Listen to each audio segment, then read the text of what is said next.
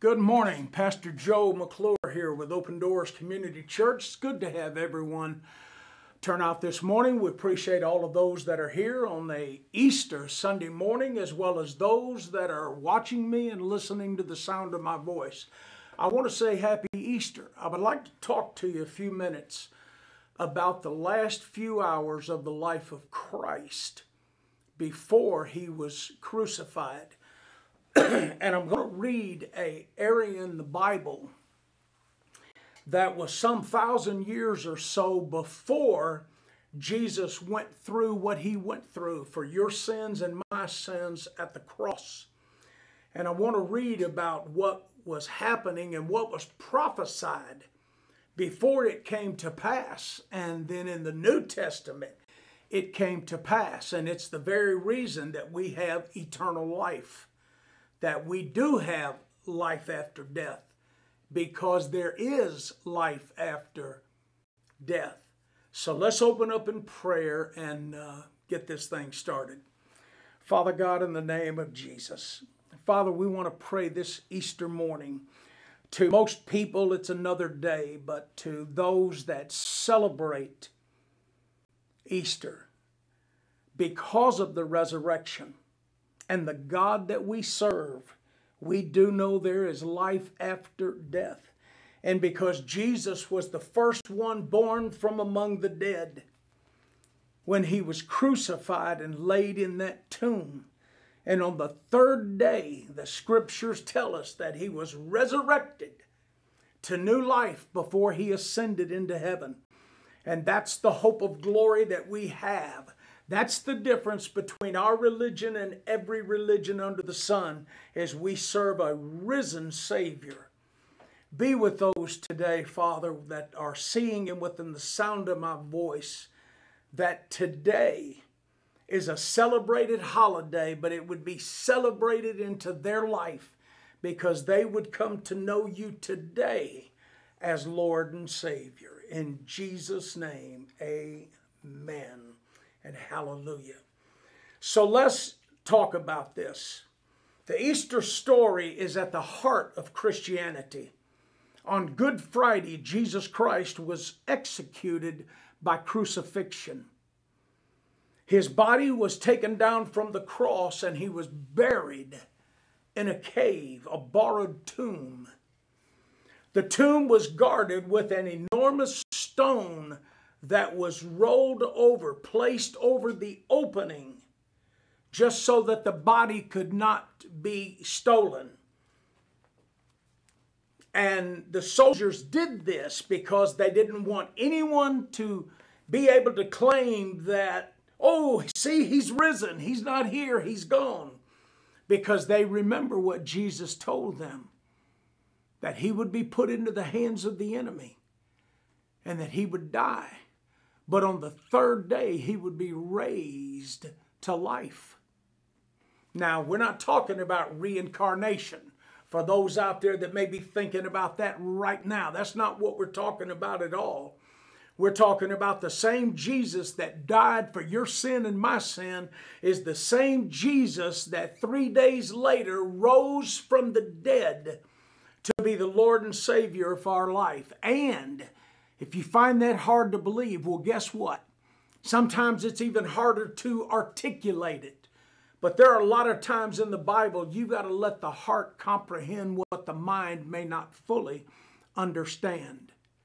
But the last few hours of his life, I want to share with you that he went through mock trials and was beaten, hit with staffs, sticks, punched in the face, spit at, ridiculed, mocked, laughed at.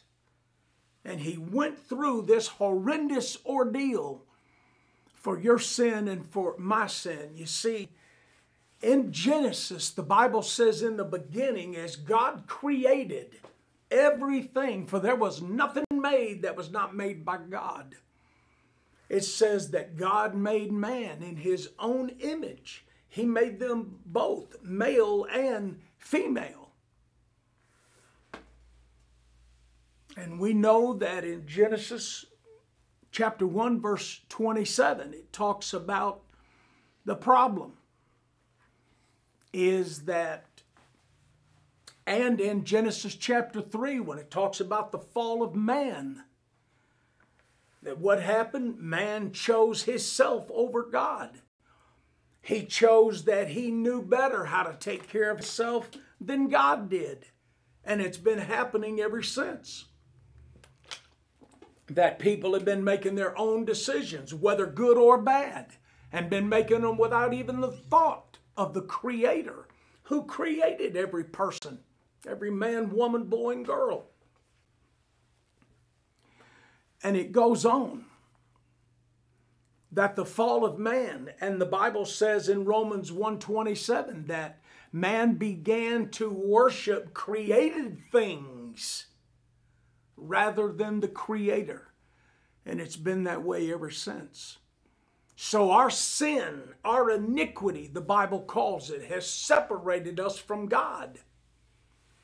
In heaven, there is no sin, like there is no sickness, there is no sorrow, there is no pain, nor suffering, nor cancer, nor disease.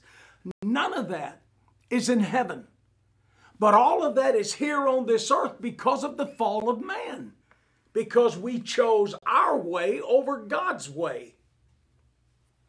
We chose to believe the lie rather than believe the truth. We chose evil over good. We chose Satan over God.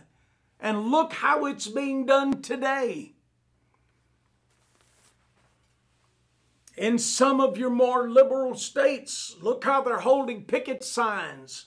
California especially. We don't want God in California. But you know what? God is God all by himself. You can't move God. You can't make God do something. He is God.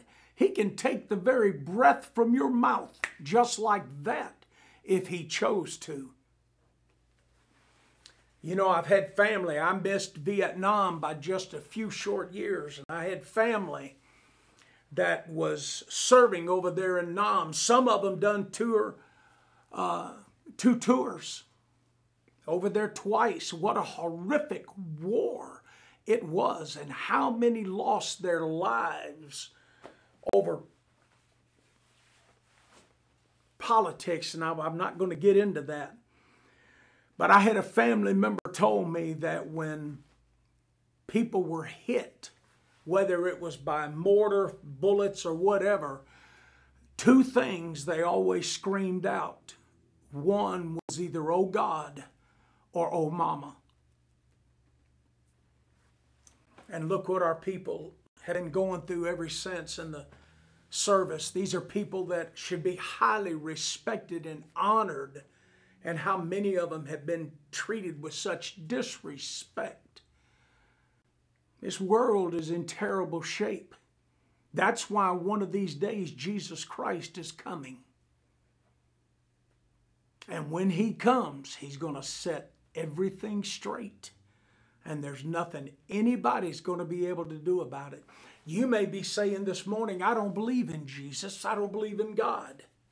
But it don't matter what you believe. He's still coming, whether you believe it or not. You may think, "I don't think about it." It doesn't matter what you think about. He's still coming, whether you think about it or not. The Bible says in Hebrews 9:27, it's appointed once for man to die and then face the judgment. Why? Why the judgment after we die? Because there is life after death. There's an eternity out there. You're either going up or you're going down. It doesn't matter what church you go to, what denomination you are. If you go up, your tag will blow off. If you go down, it'll burn off. It doesn't matter where you go. What matters is what have you done with Jesus Christ. And because of the fall of men, you know, choosing our way over God's way. And God does not take anything away from us that's good for us.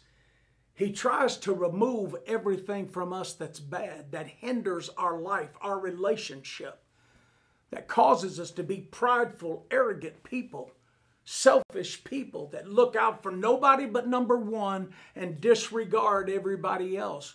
You can't truly love people and be kind and good to people if you're looking out for number one. And sin is selfish. It looks after nothing but itself. So please listen to me. Our sin separated us from God. And I don't know why God done it. I'm not God. But God saw the only way to bring us back to himself was through his Son. So the Bible says in the book of John that the Word became flesh and dwelt among us. And that was Jesus Christ, who willingly was brutally beaten, savagely beaten to where he was unrecognizable, hanging on the cross. He looked like a bloody piece of meat that his own mother wouldn't have known it was him if she hadn't have saw her son being flogged. You see, the Jewish scourging is 40 save 1. It's 39 lashes with a whip of cat of nine tails that was weaved into leather straps and bone and metal and all kinds of things, broken pottery, and so that every time it hit, it ripped the skin open when the whip was pulled back. But Jesus didn't take a Jewish scourging. He took a Roman scourging, and they beat you until they were so tired they couldn't beat you anymore. And that's why you saw in the Passion of the Christ, where many people thought that it was unbiblical for the way he was beaten, but it was not.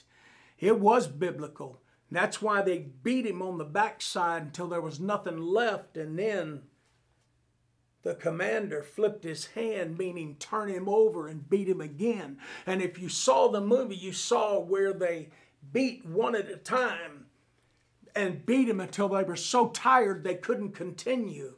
And from head to toe, he was ripped to shreds. That's what Jesus went through for you and I. And this was on Friday, but on Sunday, Easter morning, God raised him from the dead. But I want to share with you a little bit of what he went through. And in Psalms chapter 22, I want you to listen to this. Some 1,000+ years before it actually happened, when Jesus was beaten savagely and crucified on a cross, I want you to listen to Psalms 22. My God, why have you forsaken me? Why are you so far from saving me? So far from the groanings of my words. Oh my God, I cry out by day, but you do not answer. By night, and I am not silent.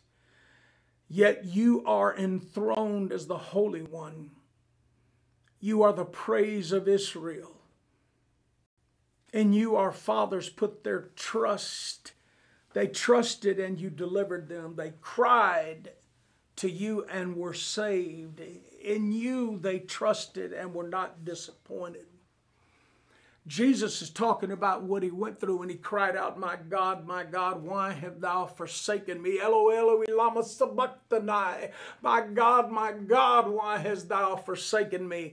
When God had to put all of the sin of the world on the shoulders of Jesus Christ, and then God had to turn and look away as Jesus took the filth from every single one of us. He was the perfect lamb that was led to slaughter so that you and I could have the chance for eternal life if we would so repent of our sins and receive him as Savior and Lord. Listen to this. Jesus cries out,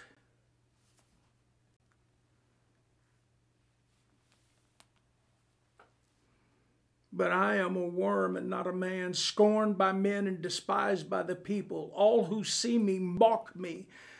They hurl insults at me as they shake their heads as they walk by and curse at me. He trusts in the Lord. Let the Lord rescue him. Let him deliver him, since he delights in him. They're mocking him while he's brutally hanging on a cross, struggling to even breathe. Yet you brought me out of the womb. You made me trust in you even at my mother's breast. From birth I was cast upon you. From my mother's womb you have been my God. Do not be far from me, for trouble is near, and there is no one to help me. And he goes on, and listen to the cries of the Son of God for you and I. I am being poured out like water. All my bones are out of joint. My heart has turned to wax. It has melted away within me. I want you to know, when they crucified him on that cross and they brought him up, and that cross fell into that hole and it jolted when it hit, it dislocated every bone in his body as he hung there for hours.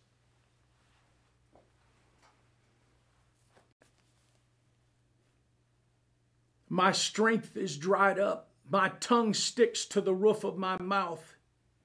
You lay me in the dust of death. Listen to this. Dogs have circled me. A band of evil men has encircled me. They have pierced my hands and my feet. I can count all my bones. People stare and gloat over me, meaning he could literally see his bones where his skin was ripped from his body. My God, my God. They divided my garments among them as they cast lots for my clothing, gambling at the feet of Jesus. But you, O Lord, be not far off. O my strength, come quickly to help me. Deliver me. Deliver my life from the sword, my precious life from the power of the dogs. Rescue me from the mouth of the lions. Save me from the horns of the wild oxen. And then it goes on to declare they literally had ripped beard from his face, plucked it right out of his face. They beat him with sticks. They beat him in the face with their fists. This was before he was crucified. Oh my God. And then he cried out, by God, forgive them at the cross. While they're doing all this to him, forgive them, God, for they know not what they're doing. They knew what they were doing. But what Jesus was talking about is they had no idea of the hell that they were going to pay for what they had done and what they were doing. And you know, when the guard pierced his side, when the Roman soldier pierced his side to make sure he had died before they took him down, when that blood and water spilled out of his side and it hit the guard dropped and cried out, surely he was the Son of God, because the blood of Jesus saves and cleanses. And that's why on October the 7th, 1994, I received him as my Lord and Savior. And this Easter, there is no better way to celebrate than let go of being sick and tired in the life that you're living without God before it is everlastingly, eternally too late. This world is on a crash course for hell itself, spinning totally out of control. The last thing you're going to want is to leave this world, as nasty as it is, and go to something worse off that you can't even imagine or articulate how horrible hell is going to be. It wasn't created for you, but if you reject Jesus Christ, it'll be your home for all eternity. Don't do that. Listen to what I've said. He went to the cross for you and I, and he died a horrible death so you wouldn't have to. Repent of those sins. Let it go and trust in God.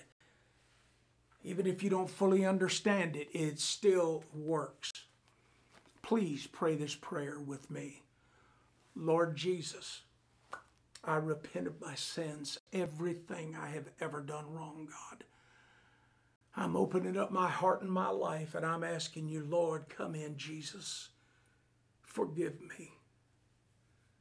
Save me, that you may be the Lord and Savior of my life. And I will commit my ways to you. But Lord, you help me. I can't do this by myself. In Jesus' name, amen. That is the greatest decision you have ever made. God bless you. You get in a good Bible-believing church that'll preach the whole truth, nothing but the truth, so help them God. And if you can't find one, you tune in to old Pastor Joe every Sunday morning at 10:30. I'd be honored to be your pastor, and I'd be honored to preach the gospel. Amen. God bless you. You have a great Easter, a great rest of the day, and until next time, amen and hallelujah.